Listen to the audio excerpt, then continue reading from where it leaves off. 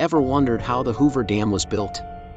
Construction began in 1931, during the Great Depression. Over 21,000 workers toiled on this monumental project.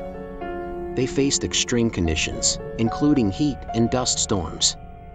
The dam was built using over 3.25 million cubic yards of concrete.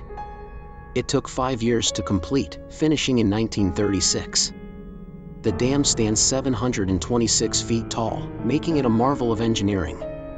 It created Lake Mead, the largest reservoir in the U.S. The dam generates hydroelectric power for millions. But did you know it also provides flood control? The dam's construction was a feat of teamwork and innovation. It symbolizes resilience and determination in tough times. Today, it attracts over 1 million visitors each year.